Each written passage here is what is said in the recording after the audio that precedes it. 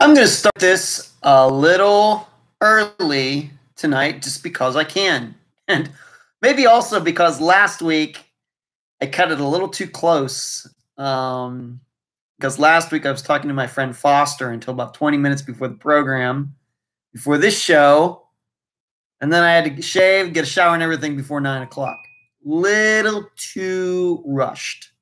So I had more than enough time to get everything done, and I've actually been sitting here for about 20 minutes. So I thought, hey, we're a little early, a couple minutes early. There weren't too many people in here yet. So I thought, well, let's just get this done and turn this camera on and get started. It's April 15th, 2020. And if it wasn't for everything else that was going on in the world right now, this would be tax day. Instead of a lot of people having the deadline to file their taxes, a lot of people are getting money back as part of this stimulus stuff that's going on.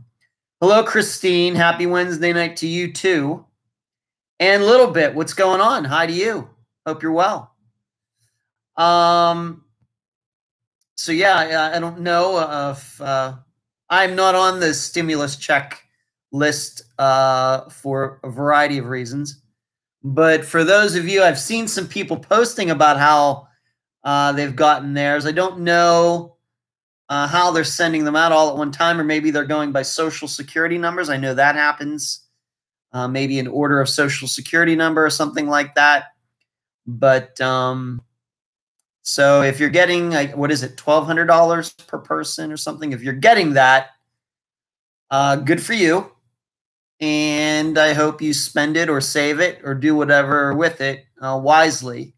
However, I know for many of you who have lost your jobs, been laid off, furloughed, whatever the words they're using, I'm guessing the $1,200 doesn't go as far as you'd like.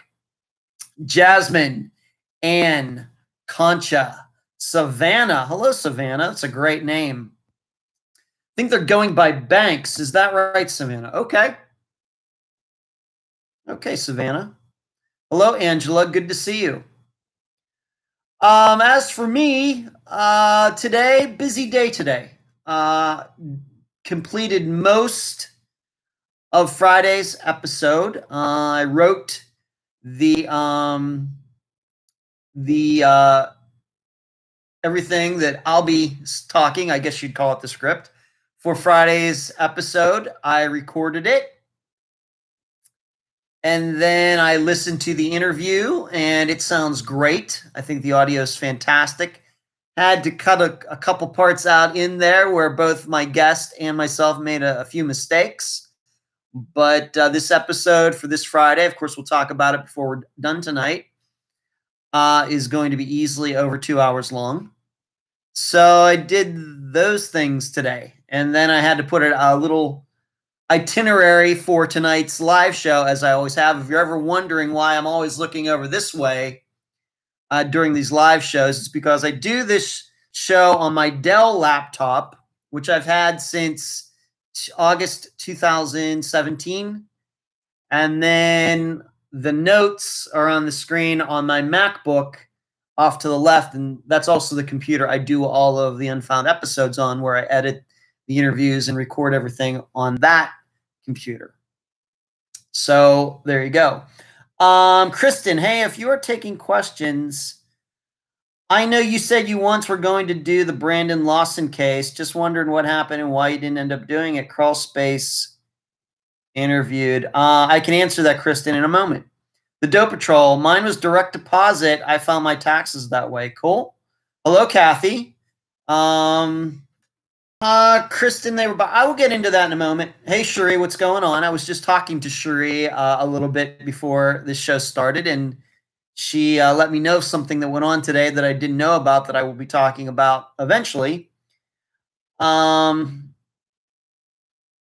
Savannah says, oh, Savannah, you're making my day. In another true crime podcast group I'm in on Facebook, they have a thread going about Unfound and how great I am. Well, how great, I'm saying how great the program is. Well, that's fantastic. There's nothing like good word of mouth. That's a lot better than any paid advertising or anything and that's for any product or service anywhere.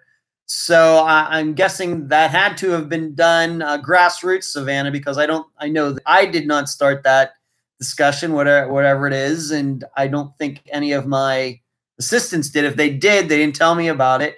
So that's fantastic, Savannah.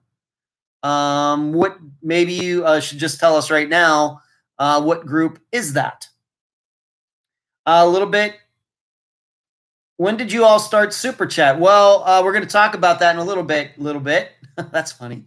Susan, little bit says mine came on H&R Block Card. Okay, people getting them different ways. Yeah, Sherry, first time live with Super Chat. I can answer, Kristen. I can answer your question right now about Brandon Lawson. Here's what I will tell you, and I'm going to speak both for myself and my assistant Emily, who is in charge of those things. We have shown an interest at one. We showed an interest. It wasn't this year. I'm going to say sometime last year in 2019, maybe a year ago, maybe a little less than that. But I'm thinking it was 2019, about covering the case. The way what my memory is telling me is that Emily did speak to one of those people that you mentioned, Kristen, either Cal or Ladessa, the way I remember it. And things just kind of, I don't know if they stopped responding to Emily or what, but I never did end up speaking because we just have a way of doing things here where, for the most part, Emily is the one that contacts people first. And then once she gets the information, we talk things over. She sends me like a little paragraph of what the person's already told her already, so I can kind of start running things through my mind so I don't go into the first conversation cold. Just never got to the point where I spoke to anybody. I think Emily did. I'm not sure it was on the phone or not, but just these things happen. I'm not criticizing them. In no way am I criticizing them. I don't know. And I think the other thing, Kristen, probably is because, as everybody realizes, that case has gotten a lot of attention. And as I continue to say, any attention that I would give to a missing persons case that's gotten a lot of attention would take away from one that hasn't. And we just don't pursue those really well-known disappearances very energetically. It's not that we won't do them. It's just that we definitely keep our eye on covering a lot of disappearances that have maybe gotten no attention, or only one article or two articles are written about them, instead of other podcasts already covering it multiple times or being on some national show or something like that. So it was probably a combo of things that Emily contacted them, and then something broke down there. I'm not blaming Emily. I'm not blaming them. And then it was just like, we got all these other disappearances over here, which aren't as well known. These people, are really willing and able and everything else, and we're just going to go with them. But I'm certainly open to, and I'm sure Emily is open to talking to anybody in Brandon's family. Maybe we can make that happen in 2020. I just don't know. But it's not because they're biased. I think the way we do things on Unfound is, we interview mothers and fathers and brothers and sisters. I guess you could say in their own way they're biased. But that, to my knowledge, that was not something that popped up at all. Not sure what you mean by biased anyway, but just because they might give to one side of a view, well, we kind of do that anyway on Unfound, although we do try to get the other side, and I think we try to represent these disappearances fairly. Although I continue to say we can't help it if certain facts make certain people look bad. We can't do anything about that. but it would not be because of any bias that just doesn't even occur to me regarding Brandon Lawson's case. I hope that answers your question, Kristen. Hello, Michelle. The Mile Higher podcast group. I can't say I've ever even heard of it. So that's interesting, Savannah. Okay. Cherie is now telling me. Okay, Cherie. So Cherie, maybe instead of Emily, it was you, Cherie. I'm sorry that if I got that wrong. Cherie, if you will notice, Kristen, down here, Cherie in blue, one of my assistants, the woman with the wrench beside her name, she's saying she talked to Ladessa. She didn't want to talk about things Brandon was involved with. So maybe that's what Cherie, I have to admit, honestly, I don't remember that. I'm sure you're telling the truth. I just don't remember that. But then Cherie, if that's true, then I would agree that yes, that probably would put a little damper on us covering the case if they want to stay away from some things that might have led to Brandon's disappearance. That would certainly be a factor, Kristen. Certainly. Thank you for putting that in there, Cherie. I just don't remember that, but okay. Kathy, a little bit. There's YouTube. Did a show and used Unfound podcast for a reference. There's a YouTube who did a show and used Unfound podcast for reference. I'd like to know more about that a little bit. The Dope Patrol, Cherie, of course she didn't because he was on meth at the time, and those were not gunshots. It was cars going by on a bridge. They played me and other friends like a fiddle. It was big trouble.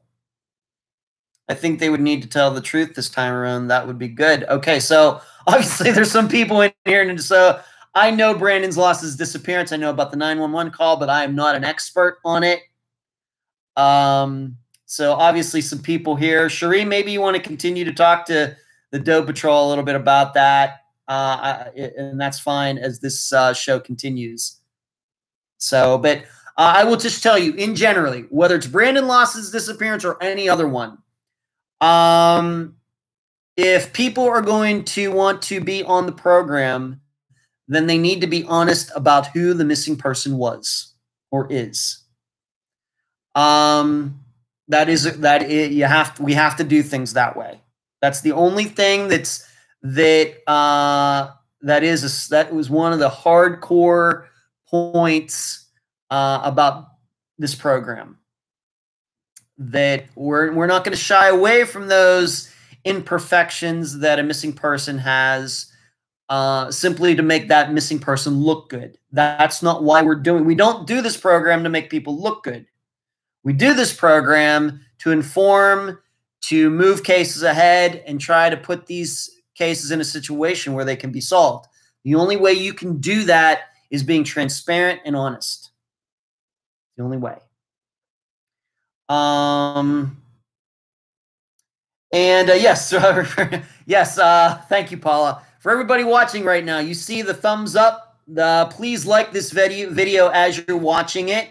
If you are not subscribed to the Unfound podcast channel, please do that as you're watching tonight. We're going to be here a while, I think, so you got some time. But please like this video. It certainly helps in the algorithms for all of not just this video, but all the other videos that we've done. It helps them get more exposure. Cherie says, how can you find the truth if you can't talk about it? That's right. That's right. That's why this is why we have to talk about these people, and that the people, the guests who are going to be on the program know. And that's why we've had parents talk about their children's drug addictions and other things that were going on in their lives, had felony records, been in jail, because these are things that could lead to new information regarding their disappearance. That's why we do it. We talk about problems in marriages and relationships and abuse and everything else, because we know all of it. Each one of those points can lead to a disappearance. We don't want to just talk about how somebody made the honor roll and got employee of the month. So, Kristen, thank you for that. Like I said, it seems Cherie has a better memory of that. I thought it was Emily who was talking to them. I guess not. It was Cherie. Okay. And Cherie seems to remember it a lot better than I do. Thank you, Cherie. So, you know what I've been doing? This has been like Groundhog Day for me. I've actually been listening to some disco over the last few days. One of my close friends, very special friend of mine from Las Vegas, her name is April, had a Instagram post video with Donna Summer's "Love to Love You, Baby" in the background. And I was like, man, I have not listened to some disco in a while. So I've been listening to some disco. I know I'm a heavy metal guy, got the long hair and all that, and that is number one. But I like disco music too, so I've been listening to that over the last couple days, just chilling here, up here on the 8th floor. That's what's been going on. Just been busy today. I'm not sure what I have planned for tomorrow, though. I do have to make a call tomorrow. And thank you, Cherie. Oh boy, there you go. Thanks, Cherie. That's how you super chat, everybody. Doing it right there, because now that the YouTube channel is monetized, in fact, I should probably talk about that right now. I've gotten several questions over the last year or so as more and more videos have been put on YouTube. Why isn't it monetized? Why is it? Why is it? Why is it? Is it monetized? Are you doing this? You're doing that? And even though there are many videos on there that, until of course the beginning of this year, I had posted myself. And the main reason is because a lot of those, pretty much the first year and 4 months of the program, I was using copywritten music for the intro and outro of the program. Maybe some of you don't even know that. But when I started the program, I didn't go and get, what do they call that? Free access music or whatever it's called. I actually was using the intro to an Iron Maiden song called "The Great Unknown." And because of that, when it came to YouTube, they allowed me to use it on YouTube. It's just, if you use anything copywritten, then you can't monetize your channel. All my videos had that copywritten music in there. Well, when I started working with the Trib in beginning of 2018, one of the things I had to do, because I didn't want to get into a copyright problem, especially with them involved for that year, was I got new music, the music that you now hear for the intro and outro for the program, that I can use for anything that I want. I got it from, what is it called? Cloud 5 or Pond 5 is the name of the website. That's where I got the music. And so that's what I use to this day. But I never had a chance to go back and change the music to all of those videos on there. Just, it's a lot of work. Well, when Natasha came along and came on and started working with the program, that's one of the jobs she took on. And so now she has changed enough of the music on enough of those videos that we can now monetize the channel. Of course, the music was the only thing holding back, because everything else is original material. You know, I'm not reading word for word off of Wikipedia, or even though I mentioned the Charlie Project, I don't read directly off of it. I mention it. Everything that you hear on the program is original material. So the actual program itself, there was no problem. It was just the music. And now that's been fixed. And now we are in a position to monetize the channel.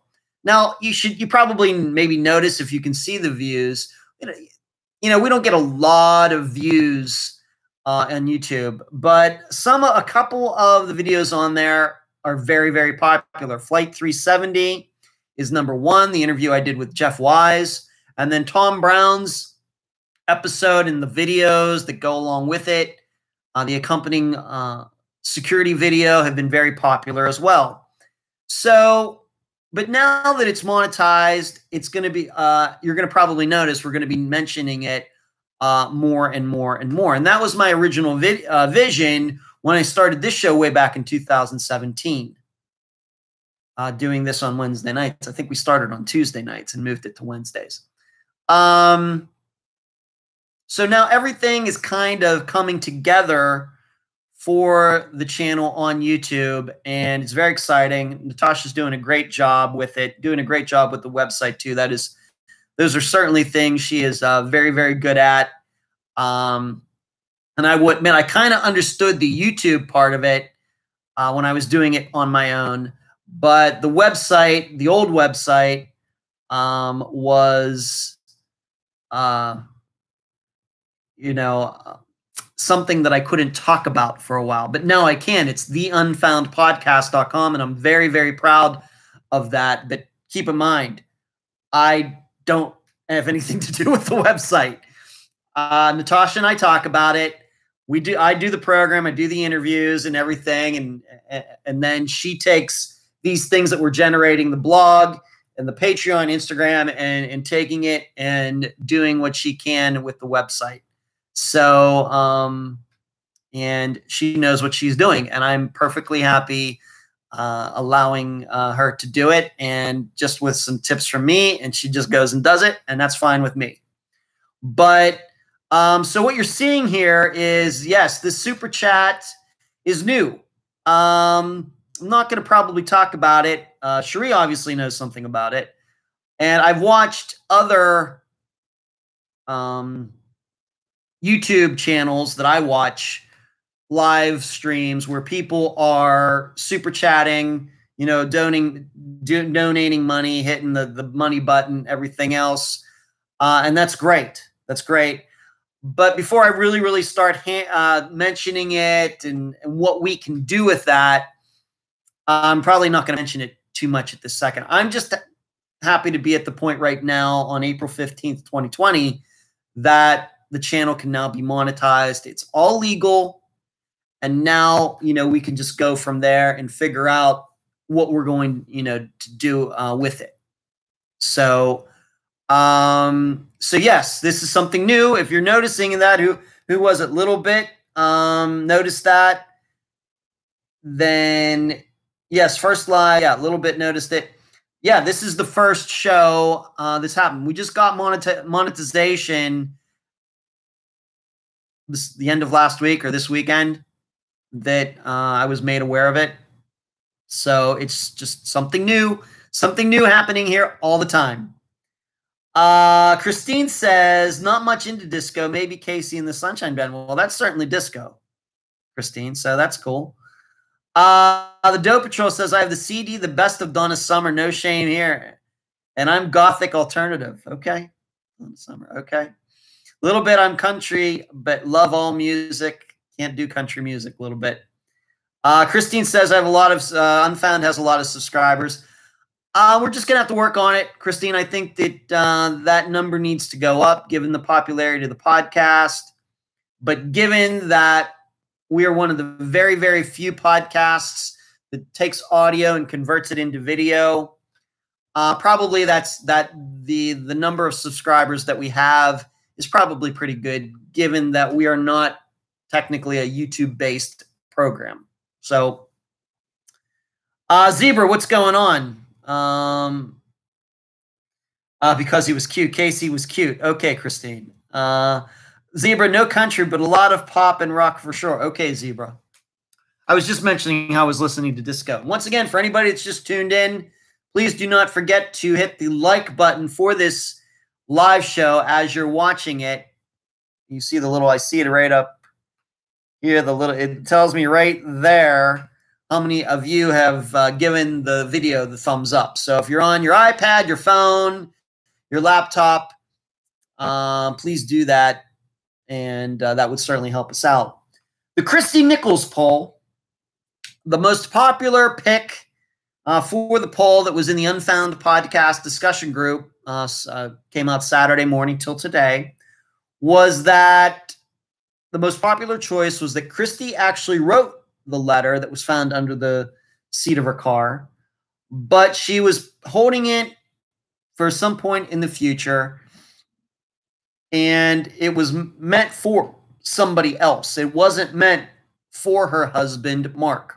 Now, what's interesting is that in the think tank that we did on Sunday night, and I should mention that, patreon.com/unfound podcast.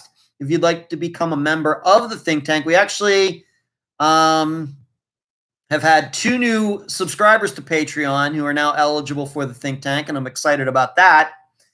But once again, patreon.com/unfound podcast. The think tank kind of agreed for once with the poll in the group. I think we had a few weeks in a row where the poll in the group was a different choice than what we decided in the think tank. And that happens. It just seemed like there was several weeks in a row where that happened. That's the way I remember it. However, I should tell you, I tend to believe that even though despite the poll in the group and despite what a majority of the think tank thought, I have to say that I'm still leaning toward the idea that the letter was forged by Mark. Just, my opinion. We still don't maybe understand why it was under the driver's seat. Maybe he put it there after finding it. Maybe she put it there to hide it from him if she wrote it. And the big problem is nobody's seen this letter. It exists. I'm guessing it's in the Gothenburg Police Department or maybe the Nevada State Police or Nebraska State Police office somewhere. But it would be nice if Christy's family got to see it after all these years. And that would certainly, I think, clear up some things. And it would certainly clear up if it was forged or not. Yes, thank you. Right now, Cherie is posting patreon.com/unfound podcast. Note.com on the end there, Cherie. And for the Facebook group, facebook.com/groups/unfound podcast. So thank you, Christine. Thank you for all the thumbs up. Thank you, everyone. So that was the way the poll went. I have to admit I'm a little surprised by both what the think tank decided and what the people in the group decided. I thought that the most popular pick would be that the letter was forged. Maybe because that's what I was thinking myself, and maybe I'm a little biased. That could be.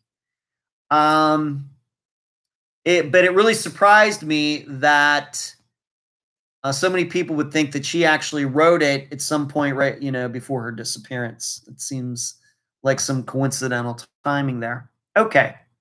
Let's move on to this. Speaking of Christy Nichols, it didn't even occur to me until after the episode played that we've now covered 3 disappearances where the person's last name is Nichols.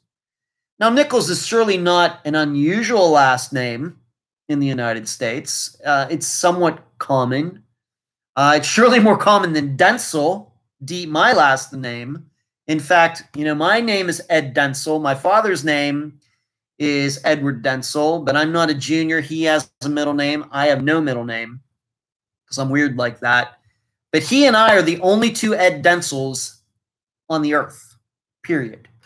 Over 7 billion people, 1 Ed Densel, and my dad's the other Ed Densel. Well, we know that the last name Nichols is, fairly common, not in the top 10, but we've already covered 3 disappearances where that the people had that last name. And what 3 are they? Of course, Christy.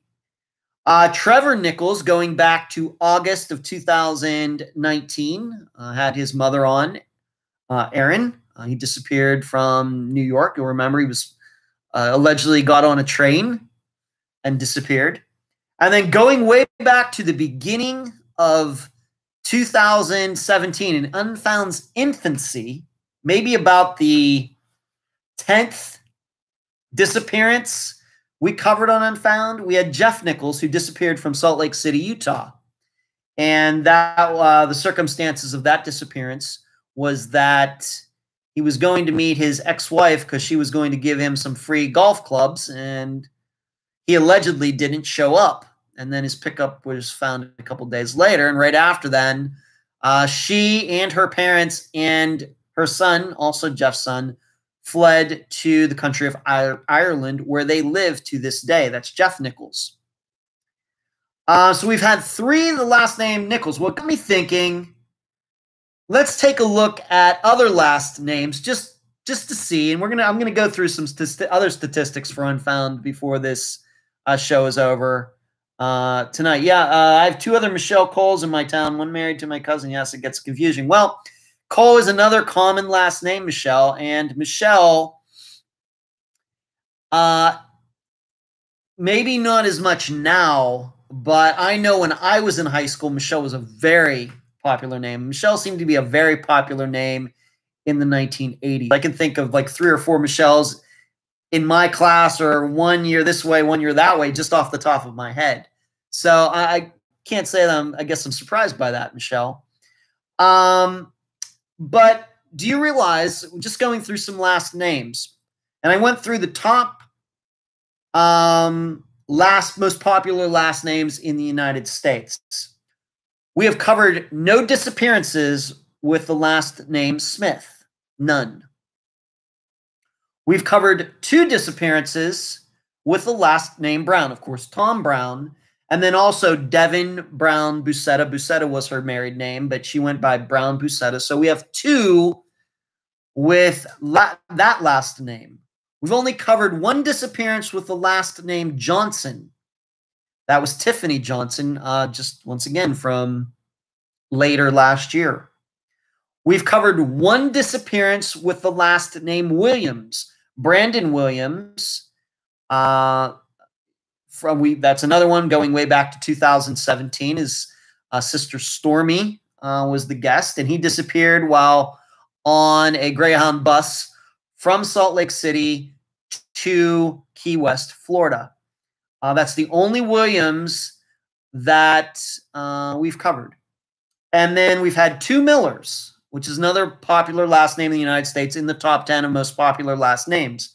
Jackson Miller from just a couple months ago from San Francisco, and then Molly Miller, and of course Colt Haynes in the same episode, once again from earlier, I guess last year, sometime last year, maybe the middle, maybe in the summer of last year. So we've only had 2 Millers. We've had 0 Davises, D-A-V-I-S, although we had James Davis Walker, but I think Davis is his middle name. We've had 0 Garcias, which is in the top 10 in the United States, 0 Rodriguez's, and 0 Wilson's. And those are the top. If you want to know, it goes Smith, Brown, Johnson, Williams, Miller, Davis, Garcia, Rodriguez, Wilson are the top 10 most common last names in the United States, and Jones in there too. And we've done very few of those. Very, very few. The statistics would say we should have covered probably more of those. Why that is, I don't know. But on the other hand, we've covered 3 disappearances with the last name Nichols. And I didn't realize it, like I said, until the episode came out last Friday. The Doe Patrol, there's an Australian swimmer with my same name, spelled the same. Others I've seen. My marriage. Paula Nichols is 173 on the list of names. If you count all the variations of spelling, it's 882. Yeah. Christine says, before I was adopted, my last name was Smith. That's interesting. Christine, you should know, I didn't know you were adopted. That's interesting to me, Christine. Before I was adopted, my last name was Joyce, Joyce. Of course, Irish, and a more common name in the United States, surely, than Denzel. Michelle said, and it was unusual when my parents decided my first name. My sister's name was Natalia. They were trying to make us unusual. Yeah, Michelle did not end up being unusual at all, Michelle.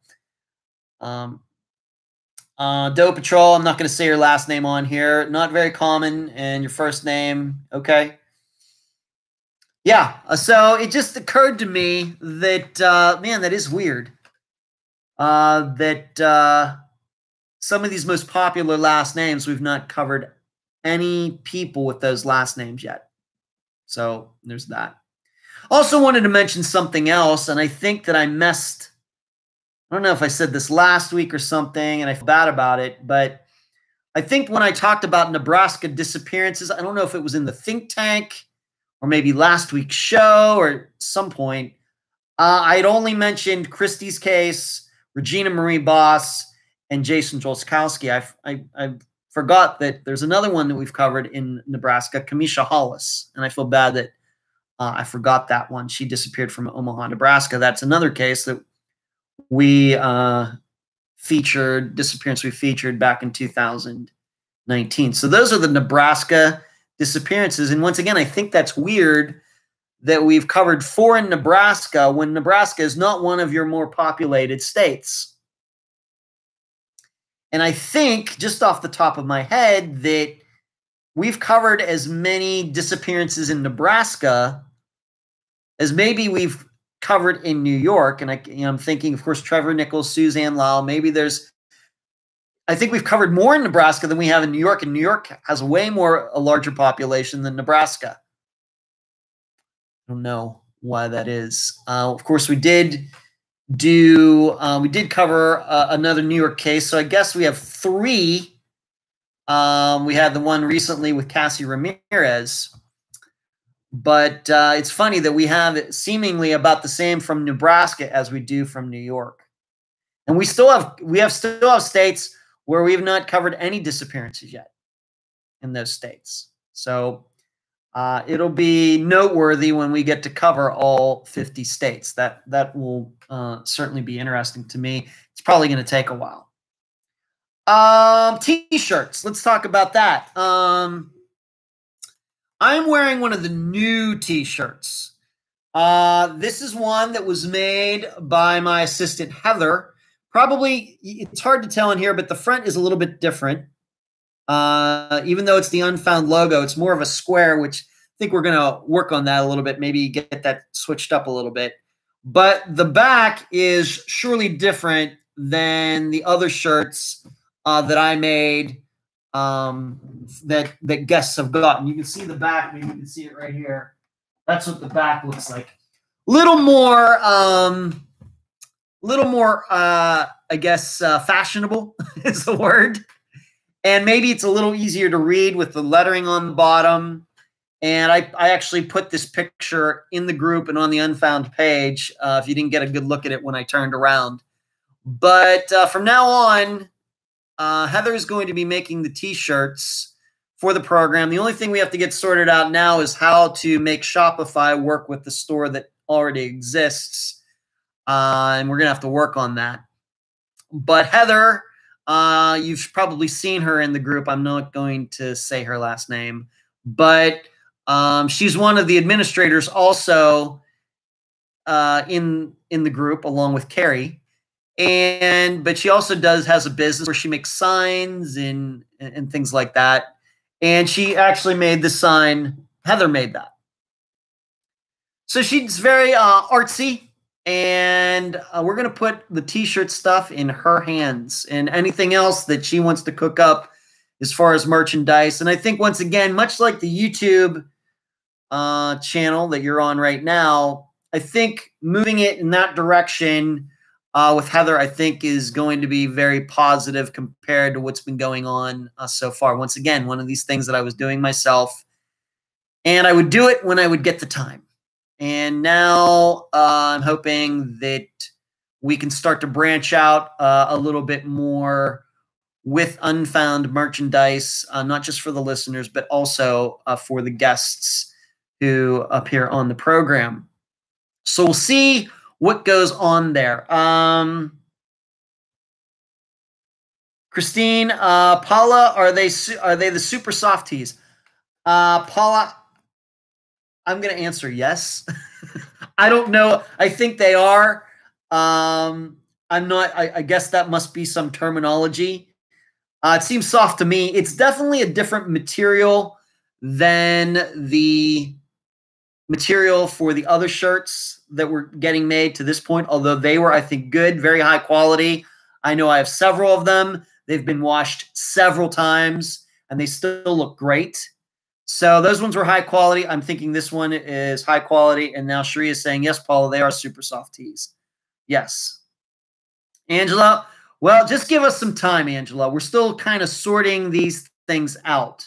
But changes are coming. They are in the process of happening.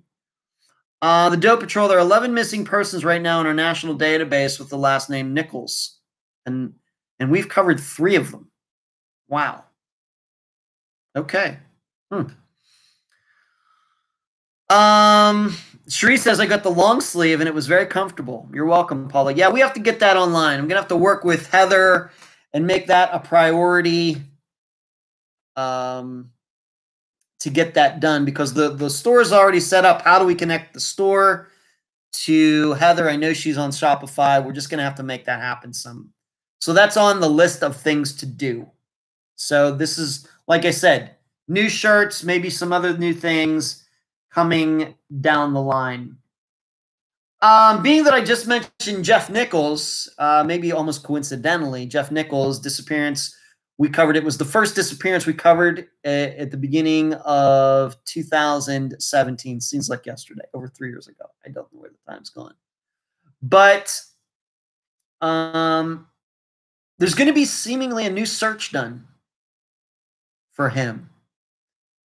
Somebody in the group, I don't think I'm speaking out of school. This was posted in the group that there's going to be a new search done sometime in the future around the Salt Lake City area for his remains. Of course, the most popular theory regarding his disappearance is that he got lured to meet his ex-wife, and then her father killed Jeff, and then they all took off and went to England. That is the working theory. The problem is Jeff could be anywhere, but there's going to be some new searches done. And what this person was saying is that they're going to be in areas where Jeff's ex-wife's family would, where they lived, where they hung out, where they, people maybe who knew them, knew if they went to different areas. Seems as good a plan as any at this point. The problem is Jeff could be anywhere, because what happened was after he disappeared, the family drove to Arizona, and then they went to Ireland. So if they had Jeff's remains with him, with them, he could have been put anywhere between Utah and Arizona, anywhere. So it's a tough one. It's very, very, very difficult. Zebra, we're going to make that happen. Just have to give us a little time. We're going to take our time with this. I'm glad people are interested.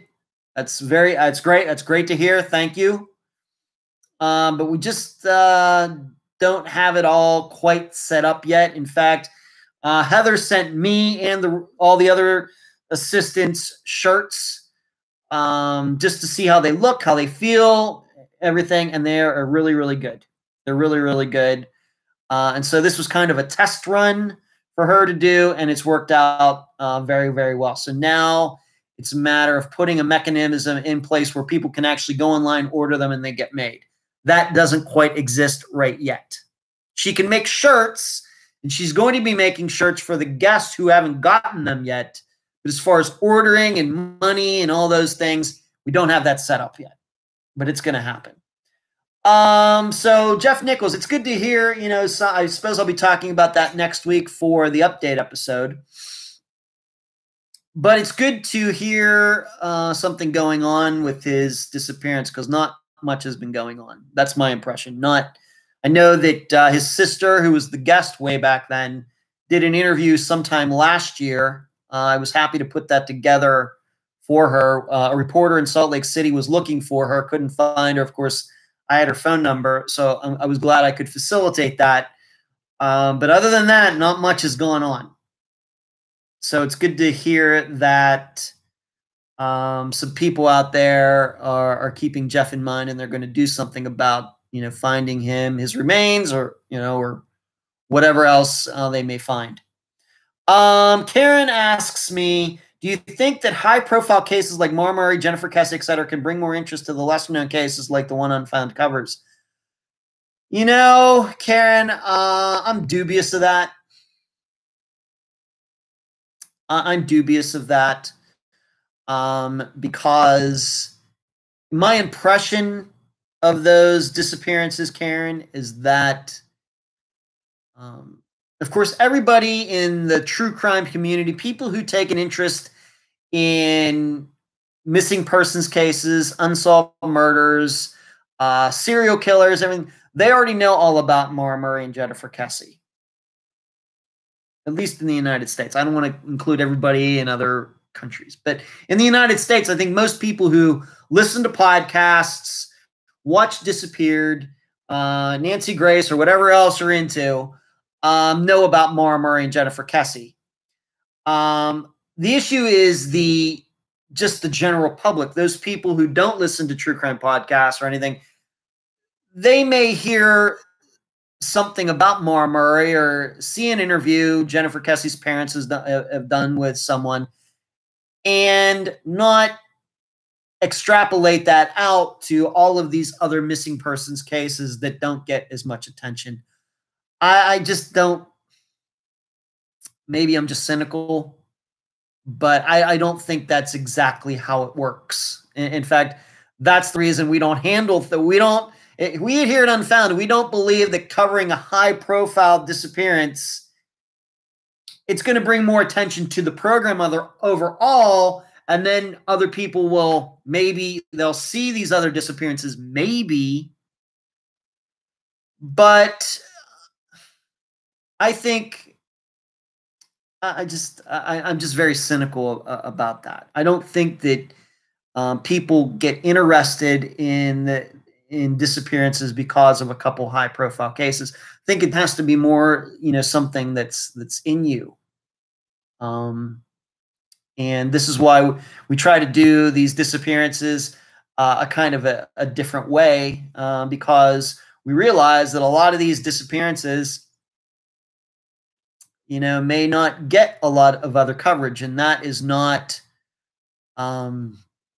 any fault of the family or the police department, I'm still, I've been doing this for 3.5 years. I'm still not sure what the formula is. I don't know why Brandon Lawson's disappearance is better known than 99.999 other missing men's cases in the United States. Is it because of the 911 call? Maybe. I don't know. Why is Jennifer Kesse's? Maybe because of that video and how that person, the camera just happens to not catch that person's face behind the bars in that fence. Maybe. Maura Murray,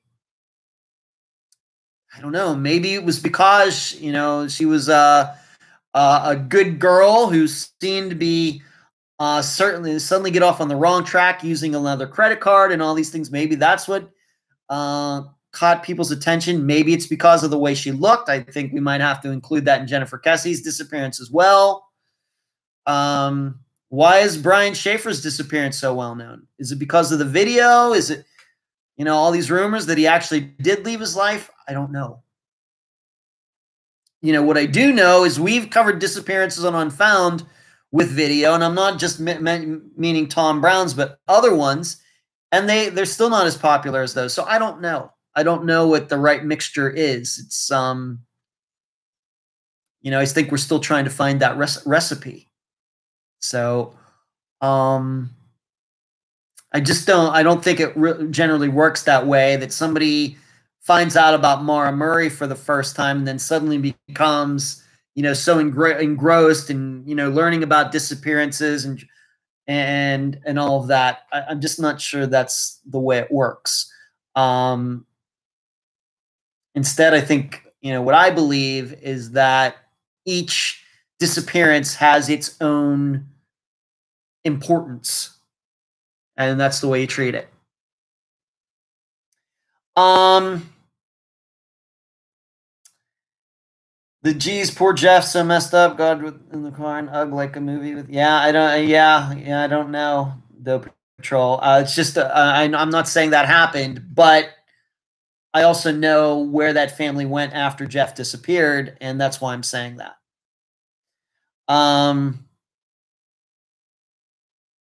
Michelle says, or is it just nothing but timing? I believe looks and timing is the key personally. Don't know. Timing certainly has something to do with it. Brandon Lawson.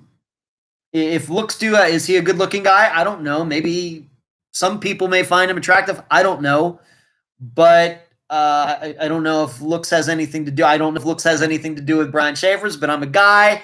I'm a straight guy. I'm attracted to women. So maybe it's a little harder for me to say that. I don't know, but it is certainly timing. It's something. It's certainly something, but just have not put a finger on it yet, even after all of the disappearances that we've covered. I guess we did cover a popular one in Jesse Ross's disappearance. That's a fairly well-known one. Not like Brian Schaefer, Brandon Lawson, or Jennifer Cassie Marmurray, some of these others. But it's certainly up there, and it's mainly because I think his family has kept it out there. I think that Jesse makes a very sympathetic missing person, what he was doing with his life. And, really good guy. Didn't have, maybe some of the other issues that other missing persons have that we've covered on this program. Of course, we don't care, but the public does, unfortunately. A lot of the public does. So when they hear about a kid who is doing well in school and was popular at this radio station, that may catch people's attention more than a woman who's a prostitute who has a drug addiction. It just does. It's not right. I don't like it. We're doing everything we can to change that, but that's where we are right now. So, so there's that. So I hope that answers your question. Who asked that? Karen. Karen, I think that what builds interest in missing persons cases, Karen, is covering them the right way, presenting the facts to the public, and making them understand that they can change somebody's life by getting involved if they want to. That's I think that there has to be that connection. It's just not sitting back. This isn't a movie where you watch it and you leave and you say, well, that was funny, or that was interesting, or that was sad, and you just go on. That was my entertainment for tonight. Thank you. We're trying to do a little bit more than that here. Michelle says, by looks, I'm also including social status. We all form opinions of people within seconds. I think that comes into play, just like you were saying. The Dope Patrol, Brandon Lawson, was because they made us believe in a person who was not that person. He had kids and a living girlfriend, so we had empathy. Well, once again, Dope Patrol, I'm not going to get too deep into it because I don't know if I'm qualified to do that. People should not be judgmental. Well, there's nothing wrong with judging people, Christine. I mean, we judge people all the time. We make a decision. I don't want to be around that person because that person's a criminal. I don't want to be around that person because that person's annoying. That's a judgment that we're making. So there's nothing wrong with judging people. That's what we do. That's how we stay out of trouble. That's how we keep good friends, and we have good people who are good people who are friends, and we keep bad people away. We're making those judgments. But what we're talking about here is equality, if you could say it, in the law. All these people should be equal according to the law. And the law, police departments, law enforcement should be looking at these people equally. So the public should be looking at them equally. I mean, for mistakes, no one's perfect. Surely no one is perfect, Christine. That's right. Let me answer some questions that I got before the show started tonight. We're already 50 minutes in, man. This is going to be a long show. Elena, E-L-E-N-A, Elena, maybe Elena, asked me about a TV show. You know, I touched upon this a little bit in the Q&A episode a couple weeks ago. She brought up in the long form of the questions, Elena asked me about Up and Vanished and how it has a TV show and everything now. And, you know, wouldn't Unfound be more popular, something like that with a TV show? I've talked to several TV producers over the past few years, and there's just nothing has ever happened yet. There's a variety of reasons why I think that is. Part of it's me, and part of it's them. For them, what they're looking generally, even though Up and Vanished, and I don't even know how popular that TV show is. I know I've been told by the listeners, maybe some of you, that there have been a lot of mistakes in the TV show, and they got several things wrong. I know, especially in the Jody Huisentruit episode, from what I've been told. I don't know what kind of ratings it gets. I don't know. But the TV producers that I've talked to, they always want, everything wrapped up in a nice bow at the end. And we know that these missing persons cases, when we get to them in Unfound, they're not done yet. They're very, very wide open. There are no bows, none. Some of them now have been completed. Zoe Campos and I guess to a certain extent, some of the other ones, although not completely, maybe Crystal Morrison's completely as well. But TV producers are generally looking for something where people, when they're done watching it after an hour, they go away satisfied. Whereas if you're covering missing persons cases that aren't solved yet, that's not possible. Now, I've, of course, told them, well, what about Disappeared? It's been going for like 9 years now, and they continue to churn out episodes of that. It must be doing well, or they wouldn't keep making the show, and they just they are not fazed by my argument there, to be honest. But that's them. That's usually what I run into when I start talking to TV producers. They want something that I'm not sure Unfound can provide. But I think they're wrong. They think they're right. I don't know what you can do about that.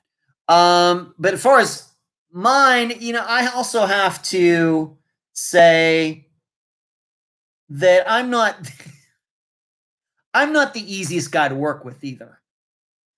Because to quote Jack Black from one of my favorite movies of all time, School of Rock, I have vision up the butt.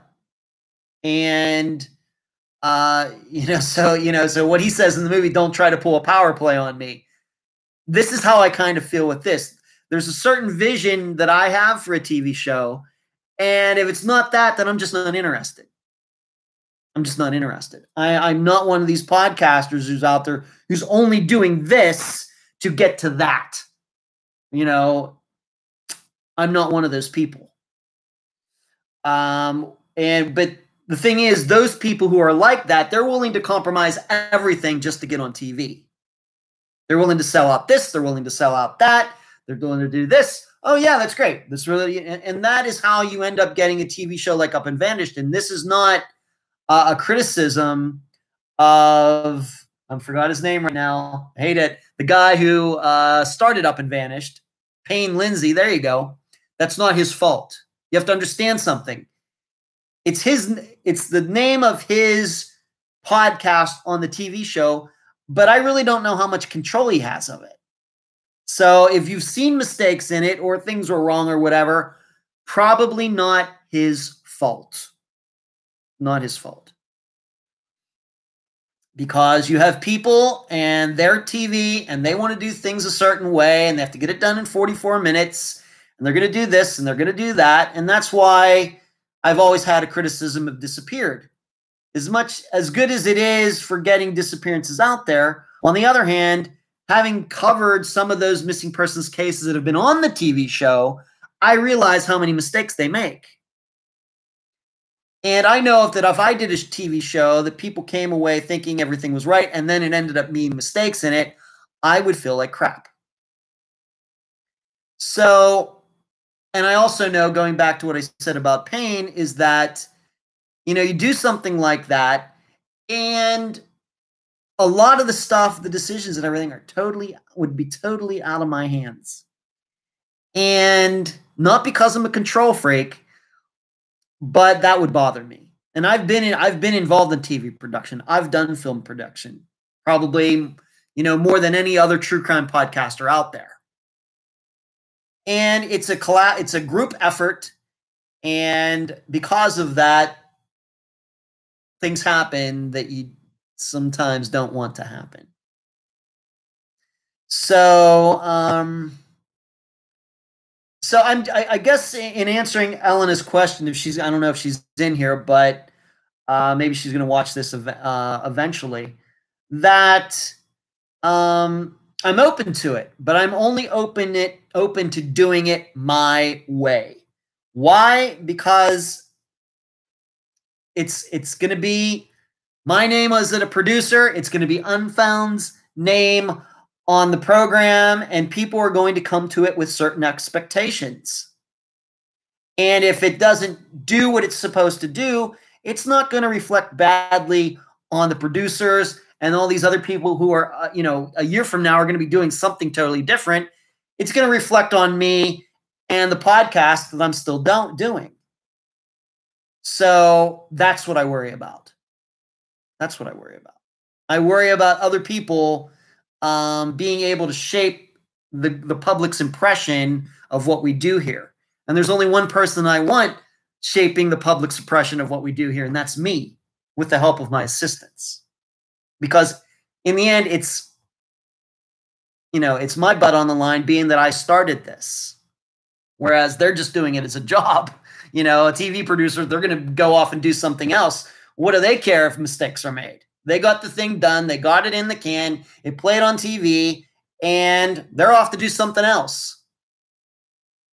And whereas I'm still going to be here doing this podcast, and then I have to deal with all the fallout if things aren't done the right way, and if there are mistakes and everything. And I'm not willing to do that.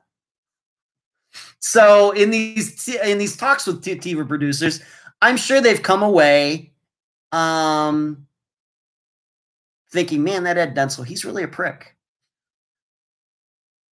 That's just the way it has to be. But it's not like I'm demanding anything. I get it. When they say, well, I don't know if I get it. I'm not going to argue with them. I just tell them this is the way it has to be. And if we can't do it that way, I'm just not interested. I'm not offended that you don't agree with me. I get why you don't agree with me, but this is the only way I would do it. So Elena, I hope that answers your question. Yeah, I do have her email, Cherie. Thank you, Michelle. Thank you, Christine. Donna says Unsolved Mysteries was really popular. It was. It was, Donna. It was. I think that Robert Stack had a lot to do with it. I don't know if it ever reached its popularity later when Dennis Farina was on there. It seemed like its heyday was in the 1980s, and things have just changed since then as well. Thank you, Doe Patrol, for those nice words. Thank you. So, Elena, I hope that answers your question. I have no problem with these other podcasters. If they have the opportunity to do it and it makes sense for them, they're going to do it. And but my impression is they are very energetic about doing it. I'm just not that energetic about doing it. I'll do it. If somebody were to agree with my vision and I saw that they weren't just lying to me and everything, then I'm in 100%. And then I would be energetic. Otherwise, I just wouldn't be that stoked about it. Another great question. I told you we were going to do some more statistics before the show was over. I already talked about the last names, how we've done 3 episodes with the last name Nichols, but no episodes with the last name Smith. Frank asked me, this is a question from Facebook.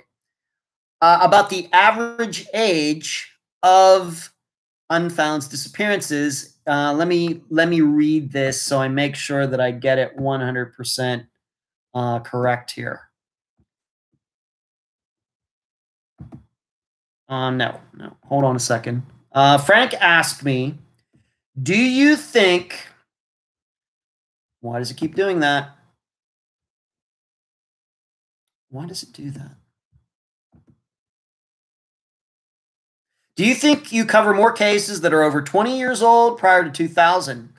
I feel like the majority are, but I might be wrong. I'm mostly intrigued by disappearances that happened after the year 2000, but it might have to do with my age and relating to the case. And of course, they are all equally important. We were just talking about that. So this is a good question. Thank you, Frank. Well, Frank, if you are watching or you're going to watch this, I'm guessing you are going to watch this eventually if you aren't watching right now. I actually did the calculations just for you tonight before we started the show. I haven't done this in a while, so it was eye-opening to me. We've done 166 disappearances so far. That includes the Jolene Matthews one I interviewed Steve Pankey. I included that in the numbers. 166. That does not include some of the interviews that I did with like Caroline Lowe or some of these other interviews like the nobody guy, Tad Tobias. Those episodes where we don't talk about a specific disappearance, they don't count. Just counting missing persons episodes, we have done 166 disappearances. Fridays will be 167. I went through and calculated the age. The average age of a disappearance covered on Unfound is 17 years old. Now, that comes with some caveats. You have to remember, when the program started in 2016, of course, a case that started, that happened in 2000 would only have been 16 years old. Well, now it's 20 years old. So we have to figure that into there. I did not recalculate like for when the show started. We also have to remember that some of the disappearances that we've covered on Unfound happened after the show got started. So Unfound is 3.5 years old, but we've covered a few disappearances that are only 2 years old. In fact, I think with one wasn't Shanna Boydo. Which one was it? It was one, we covered it right after it became a year old. Which one was that? That was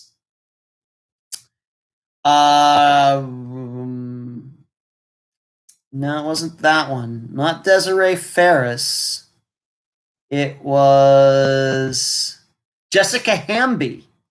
We covered it just days after, and anybody that's been following the program knows we have a year rule.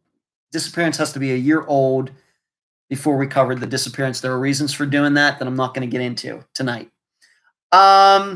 So we covered that one right. Her disappears right after the year mark. So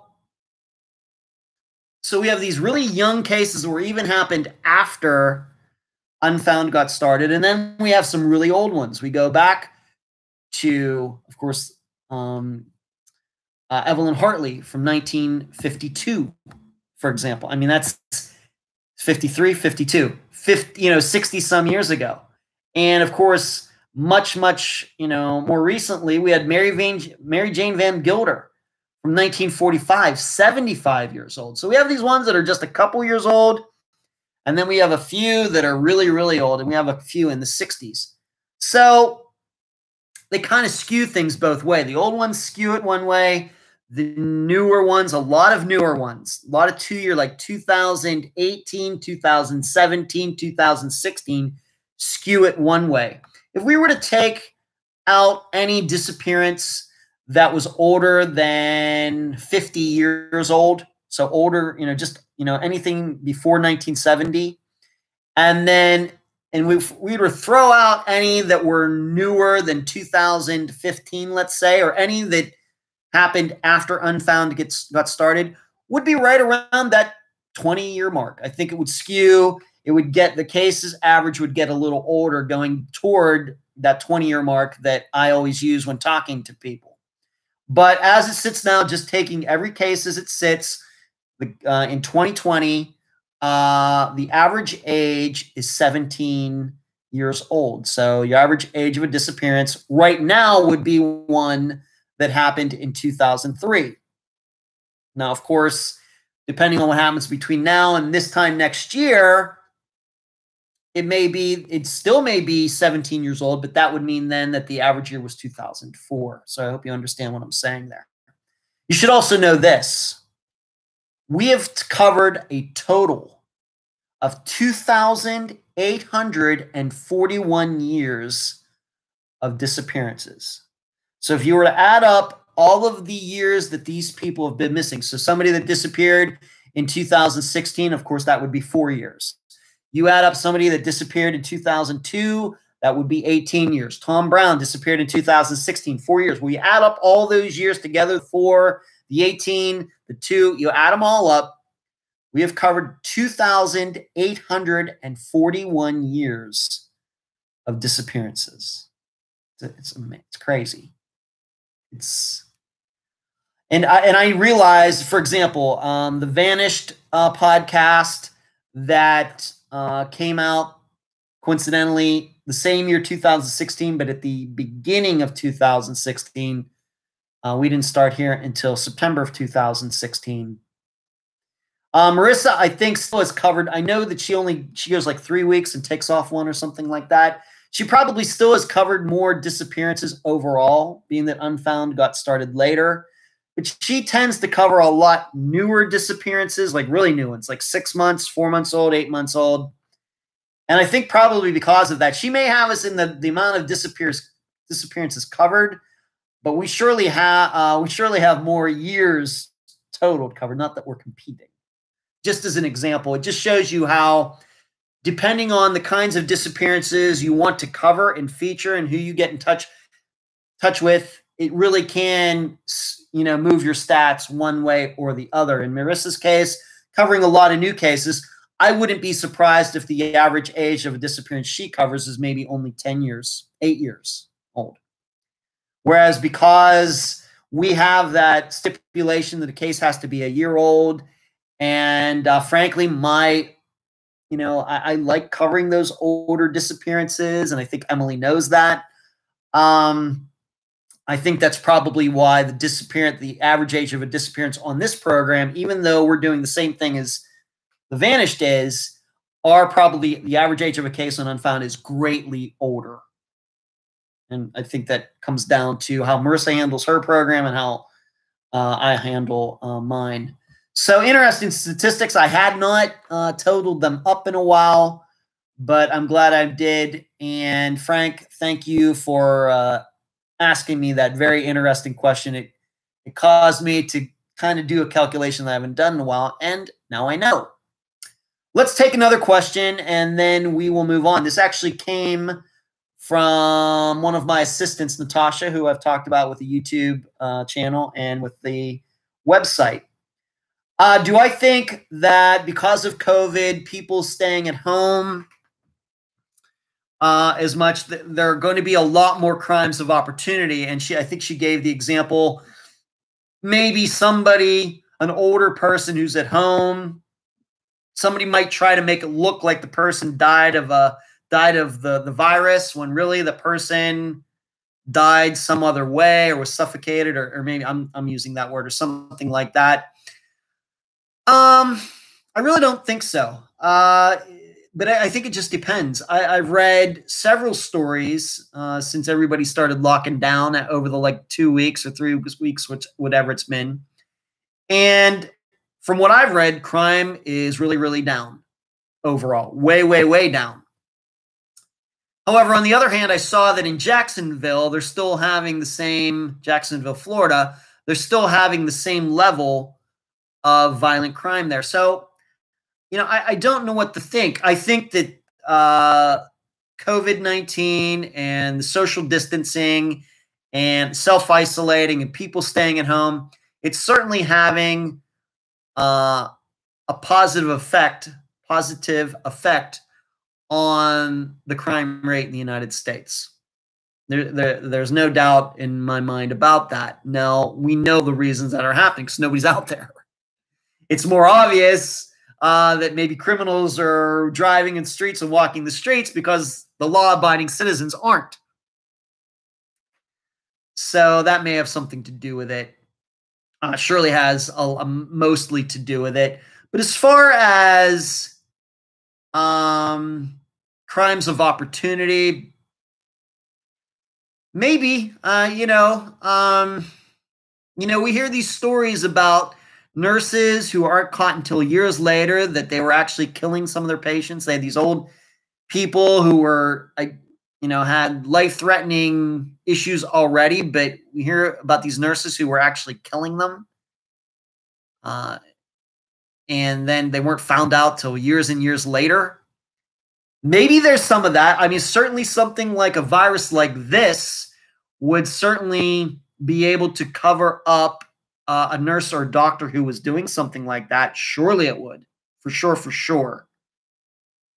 So that I wouldn't doubt that that's going on. I mean, we have a lot of medical professionals out there, and there probably are a couple nasty ones still working out there. I don't think they've all gotten weeded out. So it very well may be that older people suffering from this virus in the hospital, not sure if they're going to recover or not, and then there's some underhanded nurse who has this fetish for seeing people die. Certainly possible. I would say that's more possible than anything else as far as crimes of opportunity. I think that with so many people being at home, I'm guessing break-ins and robberies, burglaries are way down, being that so many people are now living it, staying at home. There's somebody always at home now, at least for a lot of people. Of course, there's still people that still have their same schedules for their work. Their work hasn't been affected or not, but other people in other professions, they've been greatly, greatly affected, unfortunately. So Natasha, assistant Natasha, I hope that answers your question. Paula asks me, if someone went missing and their family reached out to you early on, like days after, and offered to pay your expenses and for your time, would you go to them and help them with law enforcement search? Probably not, Paula. Probably not. I don't charge families anything, ever. So there's that. And I'm not, I'll talk to anybody. And in fact, I can't tell you who this is, but there is a disappearance that turned to a murder. It was a disappearance, I'm guessing, for about a year. And then the remains were found, and it is presumed to be a murder. And this family ended up tracking me down and finding me. They knew about me somehow and wanted to talk to me about, what they could do, even if though it was now a murder and the remains were found. It was not a disappearance anymore. It was a murder. And even in that case, I talked to the people and gave, I think it was the mother, some free advice. And I've talked to them a couple times. I think that me going there, Paula, and everything, I don't know. I think that would just, the family in those early days and weeks and months needs to be working with law enforcement, getting their message across. That's where their attentions need to be, not giving me money and having me come in and everything to do that. I think that Unfound, as I've said before, it's really a cold case program. It's not a hot case program. It's a cold case program. And the family is best off dealing with local officials, local media, etc. That doesn't work after a year. then we're all in here to try to look at it from a different angle. Look at it now that a year has passed and what has transpired and everything else. Because I think that's after doing 166 cases, that's where my expertise lies, and that's where the assistant's expertise lie. So that's my answer to that. All right, Elizabeth's getting out of here. Okay, hi Ed. Hope you're all doing well. I don't know if you're just tuning in now, Elizabeth, whether you're coming or going. Hello. So I hope that answers your question, Paul. We're always willing to help, always, but getting on the ground there, and law enforcement, even when it comes within the context of this program, doesn't want to tell me anything except for the Van Gilder disappearance. So me being there, law enforcement isn't going to look at me and say, "Oh yeah, we have to talk to this guy." They're not going to do that. They're not going to do that. Hello. All right, just been working today. Okay, Elizabeth. Well, we're still going, and we got a little more to go.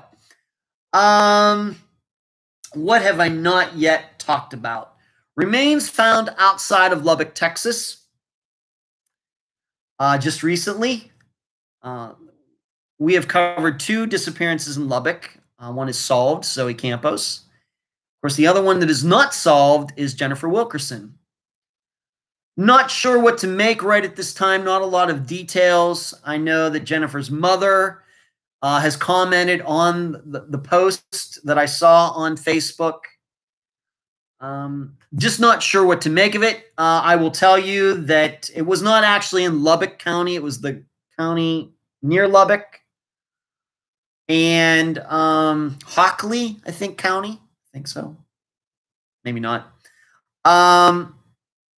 Just not sure. I looked up on NamUs to see if there are how many disappearances there were in that county. And there were a few in this other county where the remains were found, but it's very near Lubbock.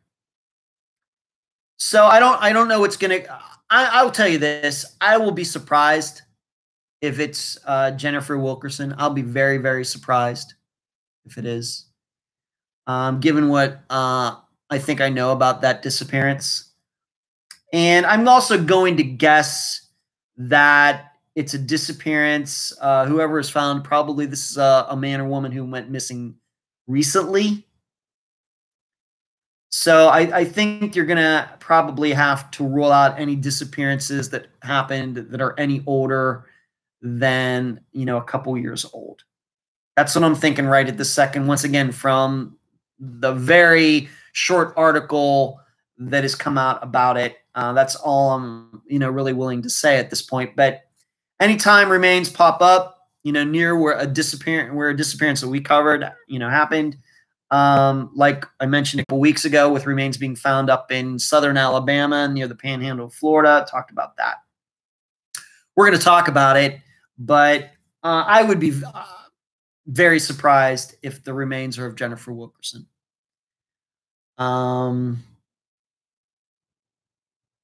Paula says, I've been looking at the address. It's an abandoned home, 1 county over. Thank you, Paula, for that. That would lead me even more to believe, Paula, that it was probably, some squatter or a drug addict or someone, a homeless person using it as shelter. That's because nobody, if it's a murder, nobody's going to hide a body in an abandoned house because they know eventually somebody's going to come by there. So I'm going to guess that it's probably an overdose or exposure or something like that. Now that you've told me that, thank you for that, Paula.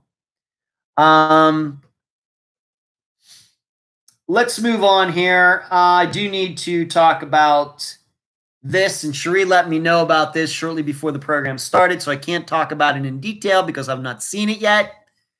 But Phil Klein, private investor Phil Klein, he is still working on Tom Brown's disappearance. I guess he did a Facebook Live today. I don't know how many of you caught it. Once again, I did not see it.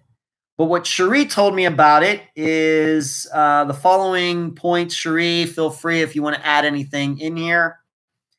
Phil Klein says that he is looking at they're looking at he says he's getting along with the new sheriff.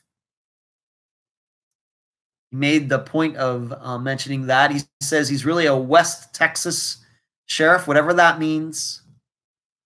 I don't know what that means. But multiple murder suspects is what Phil Klein said on this live show. They are in the process of trying to figure out who planted the cell phone. Not to go through all the permutations of that, but they had this search not long after Tom, disappeared, and within 5 minutes they found a phone. And it seemed to be everybody was a little surprised about it. The most surprising part was that it did not look like it had been out in the elements at all. Even though if it is Tom's or was Tom's, it had to have been out there since the night that he disappeared, November 2016. And this phone was found, I'm sure somebody's going to correct me on this, but in December, January, and it had rained and everything else, and it looked pristine.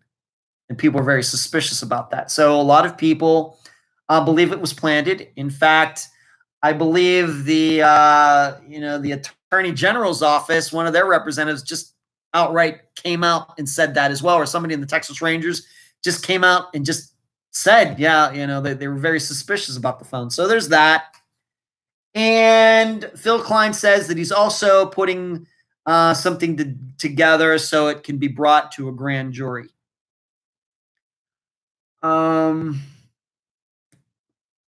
Okay. I don't know what to say. Like I said, I found out about this. Cherie told me about this about 15 minutes before this show started. I didn't know there was going to be a Facebook Live. I don't keep tabs on what Phil Klein is doing at all. I don't even know if I follow his page on Facebook for any of that. I don't know. But this is what he's saying. For all of you out there who believe that Tom was murdered, this seems like this is the direction that it's going. Multiple murder suspects, likes the new sheriff. The phone is planted, and I have to say, if anything would make you believe that this was a murder and not Tom committing suicide or dying from exposure, it would be that the phone is planted. I mean, if that can be proven, then, that raises the odds greatly that it was a murder for sure. And then he's talking about a grand jury. So we'll see. We'll see. Almost an hour and a half in. I think I just have to mention one more thing before we get to this Friday's episode. Did you hear this? Did you read this thing about Magellan TV? Some of you might want to look into this. They're going to offer $1,000 to people to watch 24 hours straight of true crime documentaries and TV, and rate the documentaries and what you liked, what you didn't like, etc. The key is it's 24 hours straight. So you'd have to stay up for 24 hours in a row. And I don't know if it's some contest or something, but they are going to be paying people $1,000 each to do this. Like I said, I don't know if this is a contest where, I don't know if it's going to be like multiple people, so they're going to be giving out $1,000 per person. You get 20 people, that's $20,000 right there. I don't know, but Magellan TV, you can look it up, Google it. Have to watch 24 hours of true crime TV, get paid $1,000 to do it, and it says it's 16 documentaries, so I'm guessing a couple of these documentaries are a couple hours long. I think I read the article. I didn't write it down. I think it might have even listed some of the documentaries and topics that people would be watching. So, so maybe some of you want to look into that. Of course, I know many people out there have lost their jobs and the stimulus checks and everything. $1,000 for 24 hours work, that's not too bad if you can stay awake that long. If you can stay awake. I'm guessing that if you fall asleep, then you don't get the money. I'm guessing. Just caught my eye. So there you go. Angela, have you ever thought of developing a written protocol for families that have a missing person, like things they should do to make sure law enforcement does what they should do, like check for video. I have it up in my head, Angela. You know, the tough part about it is no family ever thinks that they're going to have a missing person in the, you know, in their family. So it's a lot different compared to if you live in Japan and earthquakes happen. You have an earthquake protocol because you expect sooner or later an earthquake is going to happen. Or if you live in Florida, we have a hurricane protocol and everything because hurricanes do hit Florida because we know sooner or later it's going to happen. Whereas missing persons, I can tell them, you know, but nobody ever beforehand, but nobody ever thinks that's going to happen to them. And after it happens, then it's kind of already too late for developing and that's why to have a step-by-step protocol. Here's what I say: if any family is watching or listening out there, number one thing you do as soon as you find out that a loved one is missing is you write down all the people who might have wanted that person to disappear. That is the first thing you do. Why? Because from that, you can give that to the police and they can check on these people's alibis quickly. Because once a week passes, then everything starts to get very muddled. That is the first thing. Everything else, filing a report, checking for phone records and all those things, they should be done obviously timely. But you have to do that first. Because if this is a walk away or somebody just left their life or something, then even though it's horrible, no crime has been committed. But it doesn't hurt to be cynical, to be suspicious when a loved one goes missing. Just start writing names down and give it to the police. Well, these are the people. If this is something happened and this is the murder, these are the people who you should look at. Could you please get alibis for these people? Thank you. That's my number one. And then if you can rule all those people out, then it probably means that this is not a murder. This is something else. That's what I would say. Thank you for that, Cherie. Yes, Instagram. That's not healthy. 24 hours. Paula says, I guess it's like Netflix, so it asks, are you still watching? Maybe. I guess so, Paula. Concha says, judgment would be skewed from a lack of sleep. And Michelle says, I got coffee. Sounds like we have some people here that may be thinking about doing this. Okay. And thank you for agreeing with me, Michelle. And one more thing. I keep saying this one more thing. We should know that, and this is kind of important to me, but yesterday was Michelle McNamara's 50th birthday. Of course, wife of the comedian Patton Oswalt, who voiced the rat in Ratatouille. She died a couple years ago.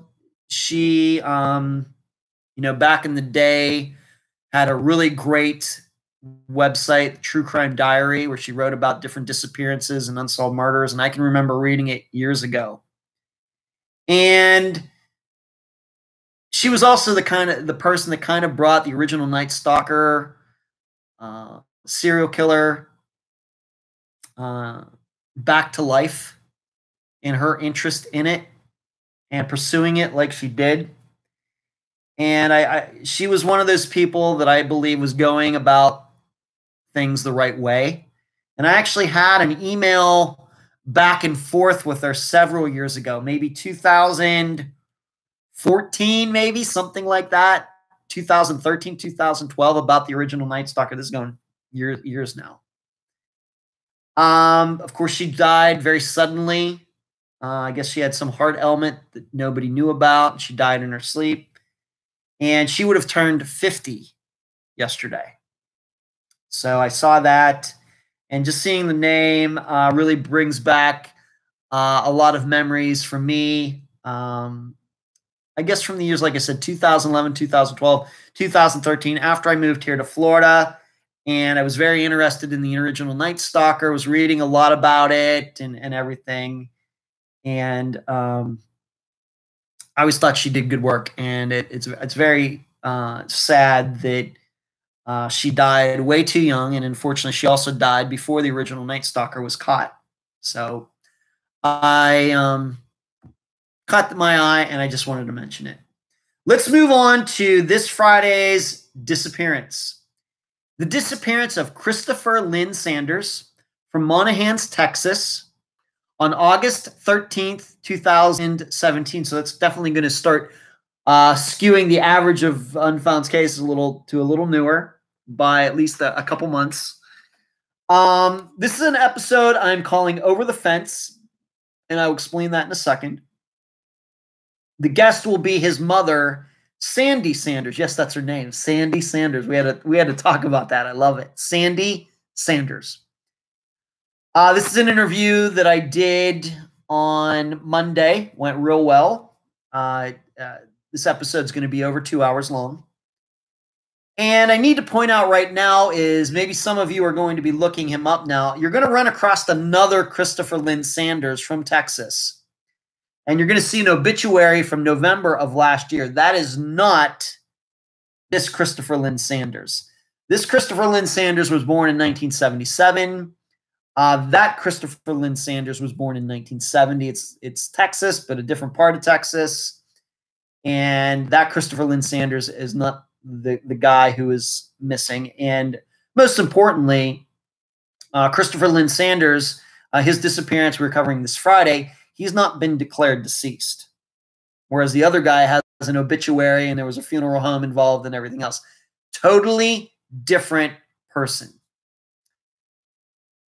This is maybe you've already noticed this as well. This is a disappearance that lends itself to making some maps, and I also did a video. The video is now up on the YouTube channel as I speak. I did it earlier today, so you might want to check that out.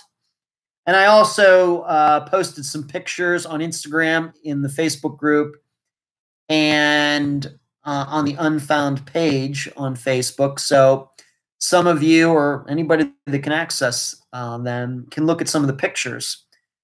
The general facts are that he was working in Monahans, Texas. He had been working there for an oil drilling company over the course of the summer of 2017. He'd actually bought a trailer so he could live there. And there was I'm going to quote unquote, quote, RV park there where all these oil drilling employees were living. They each had their own RV or trailer, and they were living on this lot. And what happened on this Sunday morning is that the guy who was in the trailer right next to him saw Chris come out of his trailer, went to his truck, went back to his trailer, back and forth a couple times, not carrying anything, just going back and forth for whatever reason. He looked a little agitated. And then Chris just walked off. And the way this guy who saw it explains it, Chris tried to slam the door of his truck shut, and he slammed it so hard that the door bounced back open. And because of that, the truck alarm, car alarm, whatever you want to call it, started going off. Whoop, whoop, whoop. And Chris just kept walking. He walked to the edge of this RV park, climbed over the fence, walked across the frontage road, and then out onto Interstate 20, which runs right by, runs right through Monahans, Texas. And this RV park was right up against the interstate. Jumped over the fence to the I-20 and started walking east. This guy says he watched Chris walk as far as he could. He went up over, there was an exit there. He went over on the highway, but kind of the highway went up and then over the other side. This guy said he watched him just vanish over that hill. Chris was never seen again. That happened about 9:30 in the morning. 2 hours and 20 minutes later, Chris's cousin, who also lived in the RV park, called him wondering where he was. Chris picked up the phone 2 hours and 20 minutes later. He said he was clearing his head. He was walking. He was clearing his head. And that's all he said he was doing. And hung up the phone. When this cousin tried to call him back, the phone was shut off and nobody heard. So the last person to see Chris was this guy who saw him walk out into the highway going away. And then the last person to talk to him was his cousin. And there are phone records that this call happened. So it's one of those cases. Person just walks off. Broad daylight on a Sunday in Texas on an interstate. And somehow this person has not been found 2.5 years later. There are some mitigating factors in this. He was having problems with his wife, having money. He was sending her money to pay taxes on their property, and instead she was taking the money and giving it to her son who was in jail. Chris was talking about getting a divorce from this woman.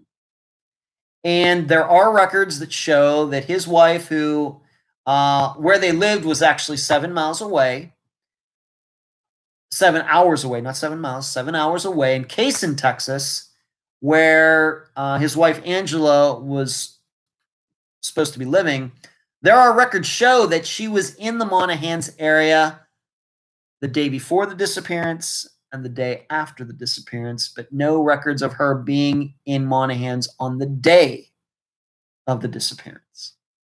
Should know some other things. Chris was a recovering addict. He had been a drug addict for several years, finally kicked it in about 2009. And he had been diagnosed as being bipolar a couple years before he disappeared. However, he was on medication. That medication was found in his trailer when they finally got inside it. And that's the other thing. Even though he left the door of his truck open with the alarm blaring, his trailer was locked. Nothing unusual in the trailer, nothing missing. The TV was on, the AC was on. And Chris, other than his cousin calling him, he did not make or receive any calls or texts that Sunday other than that call. So that is the disappearance for this Sunday. I should say this is a disappearance that I think that the family and friends of the family have been doing a very good job publicizing it. Even before Emily first talked to Sandy for the first time, I knew about this disappearance, having seen it posted several different places. And so it was finally nice to meet Sandy and to talk to her. And she did a great job with the interview. So that is this Friday's disappearance. Christopher Lynn Sanders, Monahans, Texas, August 13th, 2017. An episode I'm calling Over the Fence. The guest is his mother, Sandy Sanders. And I once again remind you, there is a video here on YouTube that you can watch regarding it, a diagram I did of the area, and also some pictures that I posted on Facebook and Instagram. So that's it. Wow. Did a little intro, listening to a little disco music these days. The Christy Nichols poll.